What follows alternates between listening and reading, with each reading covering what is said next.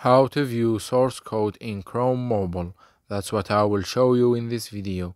But before we begin, make sure to subscribe to the channel and ring the bell to get notified whenever a new video is uploaded.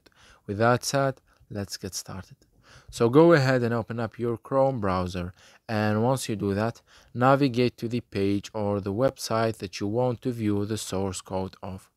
Once you're there, click on the URL or the search bar at the top, and then click on this pencil icon to edit the URL, and then go back to the beginning of the URL and type this text right here: view dash source colon.